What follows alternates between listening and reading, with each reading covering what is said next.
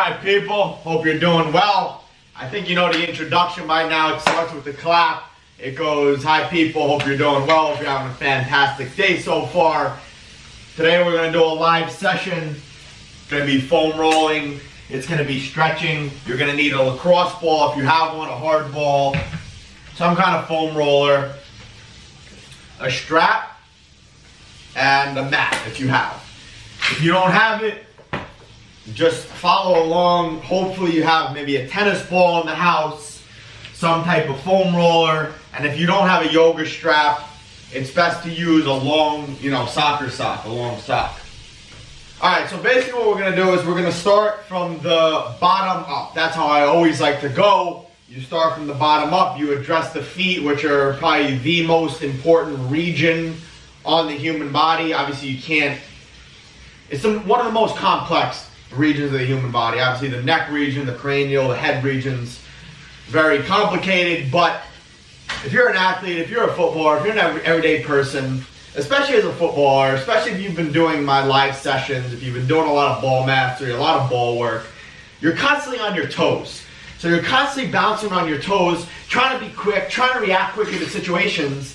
And I think a lot of people don't emphasize the importance of doing your stretching, doing your foam rolling, doing your mobility, and doing all of these things to allow you to be a better footballer.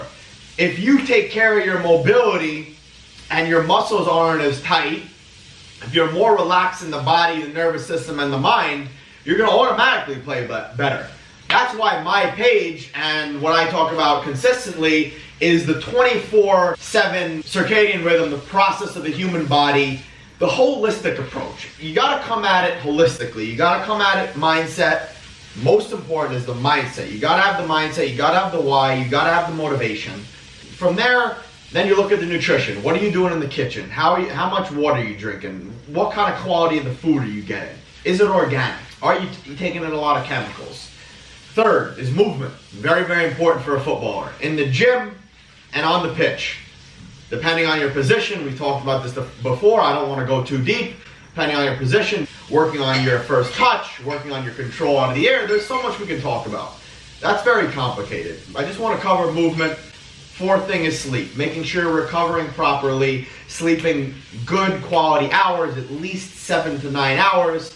And then you're doing this stuff. You're doing yoga, you're doing breath work to get you into a parasympathetic state, which can help you recover, come back fresher, and come back stronger to the next week of exercise. So today is Wednesday.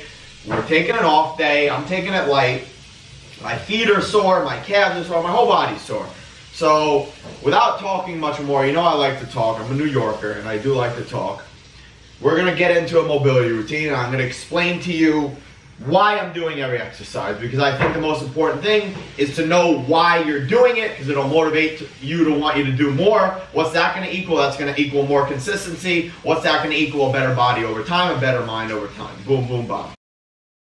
First thing we're going to do is just going to be a plantar fascia roll with the lacrosse ball. So all you're going to do is put the lacrosse ball under the sole of your foot and just lean into it. You should feel crickles, cracks.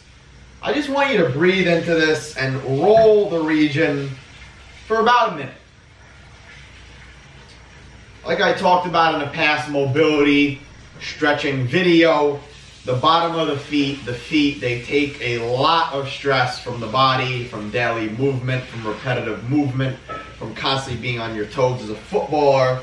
So you got to make sure to get in there and really kind of warm up the tissue. So there's a lot of studies done. I don't want to get too deep into science, but one of the main things is you need at least 9,000 pounds of force to break up adhesion, to break up scar tissue, to break up fascia. So there are many different studies on foam rolling. For me, the best thing about foam rolling and rolling out your muscles and your fascia and things like that is to help them relax. It gets warmth to the tissue, helps them relax, and helps the nervous system be at ease. Because what is pain? Pain is the nervous system feels like it's being attacked, like it's being challenged. So it's giving you a signal to your brain that there's pain. So if you get your body, if you get your roller and you get your lacrosse ball on that region and it's massaging the tissue, relaxing the tissue is going to become more relaxed, which is going to lead to less pain, which is going to lead to better movement. Next thing we're going to do is we're going to stretch the big toe. All you're going to do is place your big toe on the lacrosse ball, have the foot pointed forward, and what you're going to do is just 10 movements of the knee over the toe. I've discussed it many times before. It may look funny, you may think it's funny. The big toe is one of the most important parts of the human body for performance, for sprinting, for landing, for cutting. Think about it. 4, 5, 6, 7, 8, 9, 10. Next thing you're going to do is get the 2 middle toes. Same thing. You should feel under those middle toes, there's a band that goes from those middle toes back to the heel and can even go up to the Achilles. So just give me 10.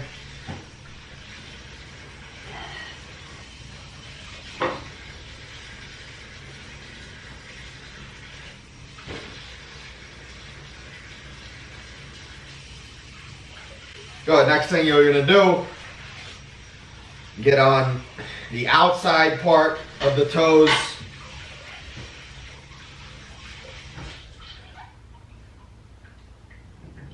So first thing, you're breaking up the plantar fascia, warming the fascia underneath the foot, which you probably will feel there's some bumps.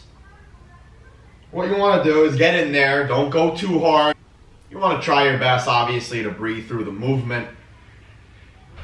Like I've talked about, this isn't the most fun, this isn't the most sexy session, but it's useful. So next thing we're going to do, we're going to go to that big toe, and we're just going to rock.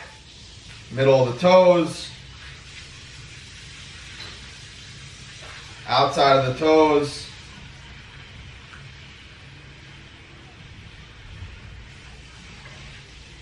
We're going to get onto the floor, and we're going to get into the Achilles and the calf region. 2 parts of your calf, the gastrocnemius, which is the bigger head, the meatier head, and the soleus, smaller head of the calf. And all I want is 10 rolls back and forth to warm up the region. Make sure you're rolling the calf around the roller. Cool, next thing we're going to do is just get on the soleus Achilles tendon region. I don't want you rolling directly on the Achilles tendon, but around it, you're going to find some tough spots. And one of the key things with foam rolling is if you find a really tight spot, just hang out on it. Hang out on it a little bit. 15 to 30 seconds on the region. Move around it a little bit. Breathe into it. Get oxygen to the area. Let it release. We're going to get the anterior tibialis, the peroneals. So it's the front of the calf, front of the lower leg. All you're going to do is get on the roller. Give me 10 rolls. Also not fun if you experience shin splints. This is somewhere you want to hit.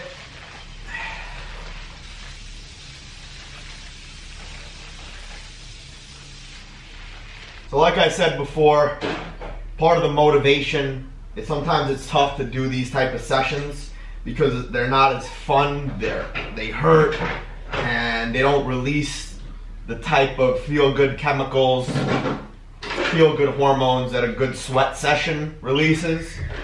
But these sessions are as important as the training sessions, because if you help yourself recover more quickly, think about it, you're going to be able to build your body in a better way, because you're going to be able to consistently train with a fresher body, with a less painful body, which is, if you're a footballer, which is going to make you perform more positive actions that will help your team, which, as you guys see, I think about it from the smallest thing to the biggest thing.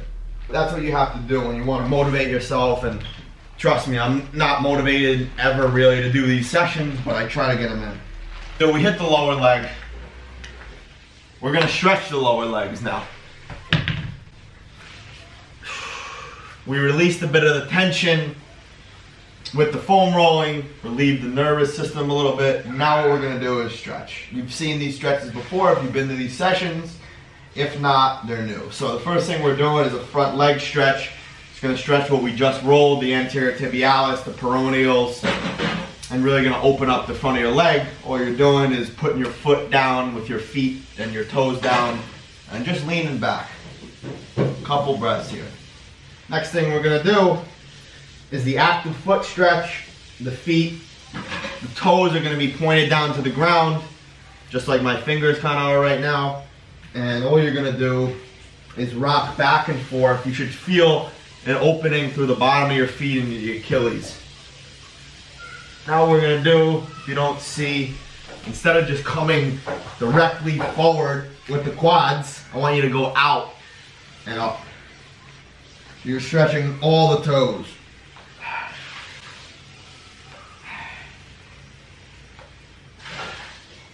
We're gonna do a mobile calf stretch. What you're gonna do, put that knee towards the ground, try to bring that heel towards the ground. Knee, heel. 10 each foot. Other foot.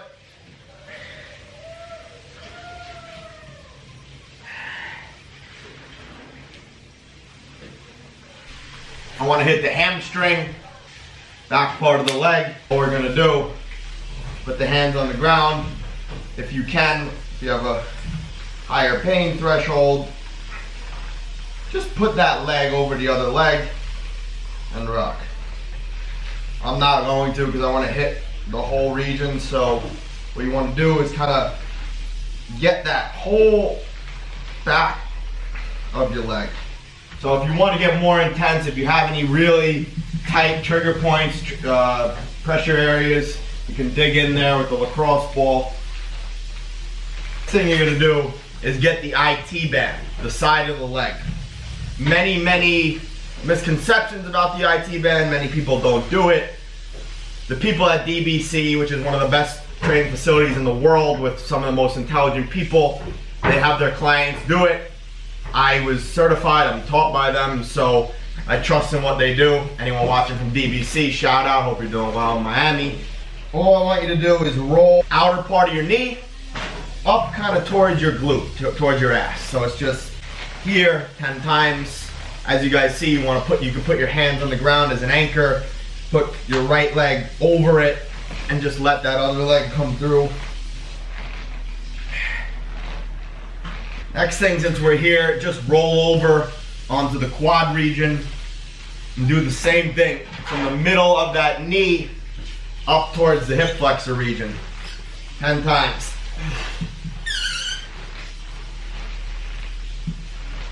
Just move around the foam roller, like I said, to hit the spots you need to.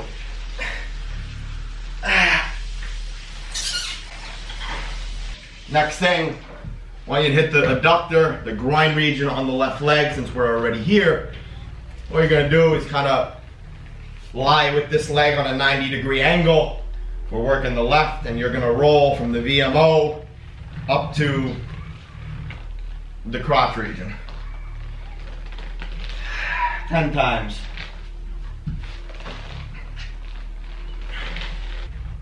Next thing we're going to get is the glutes, the ass, and then we're going to stretch a little bit the legs, and then we'll come towards the upper. So what you're going to do is get your ass on one part of the roller, and all you're doing is using that other leg to, like I said, move around the roller.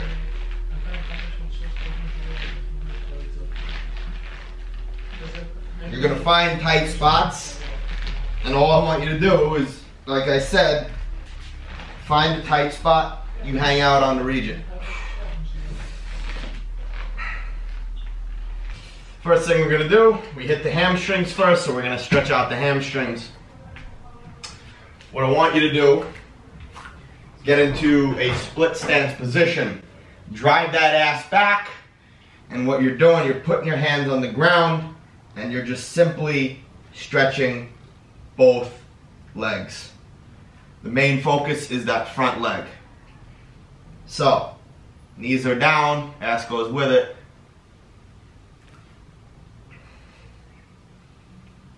Ten reps. Other leg, you're hitting the front foot. Both legs are bent, hands are on the ground. Drive the ass back, extend the legs. We'll shake it out. I'm gonna get a quad ham combo. Grab the quad, standing, hand is up. What you're doing is a slight reach forward. From the side, the right leg, opposite arm is up. You stretch forward, this foot kicks back, arm forward, foot kicks back, and you're forward.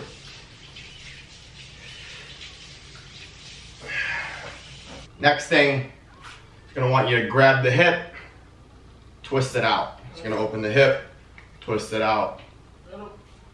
I want 10 each leg. Just get yourself a pole. All you're going to do is some leg swings. Leg swings across to open the groin. 10 total.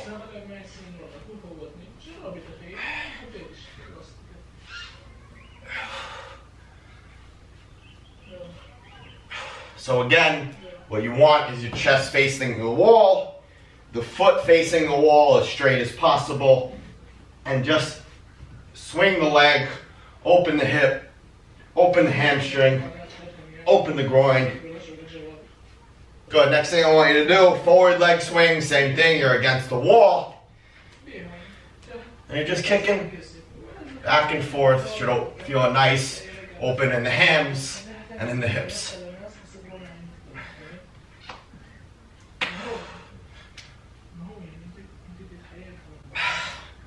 Other side. Next thing we're going to do is just an easier quad stretch, same type of thing, but I don't want you to go forward. All I want you to focus on is staying tall and just driving the leg back slightly. 5 each leg.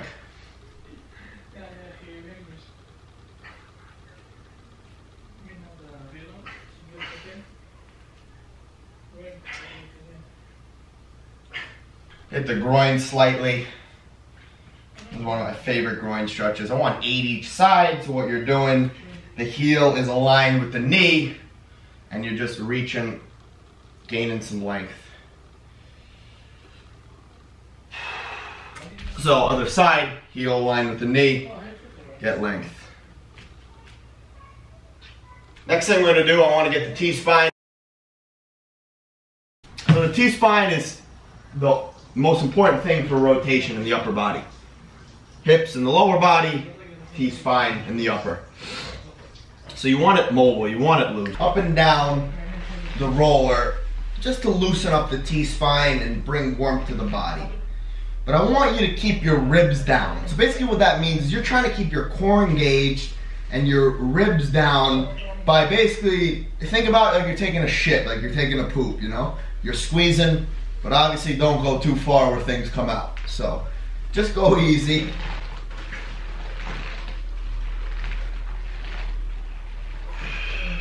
You can use the arms to open up.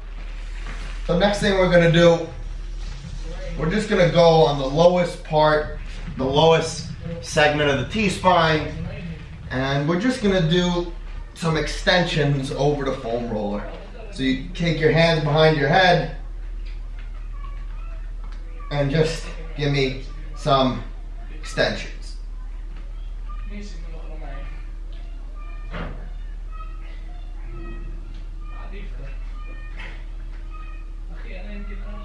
Five each region.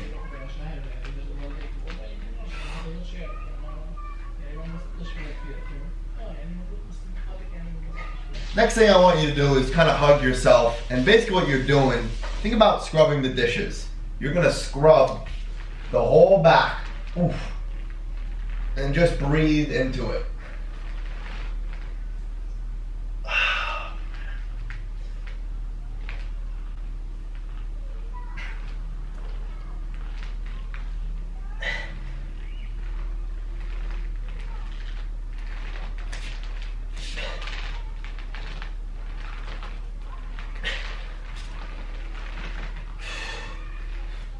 Cool.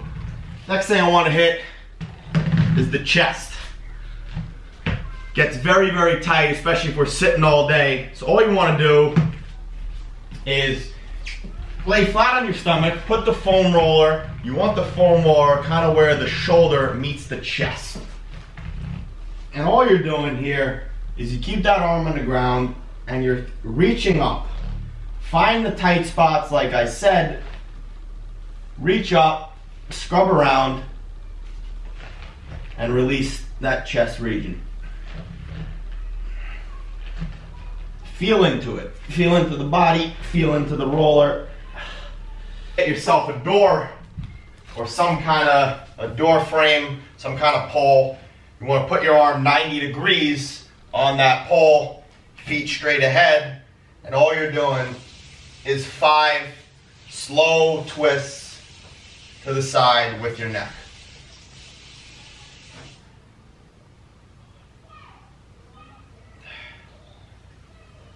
Thanks so much for tuning into the video. I really appreciate it. If you like the video, hit like. If you want to share it with friends, click share, copy the link, share it with friends.